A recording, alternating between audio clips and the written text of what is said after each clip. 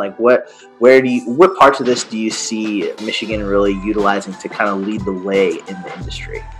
I think the prediction is that they'll probably try to work with the other side more so than trying to shove a bunch down people's throat with regards to cannabis.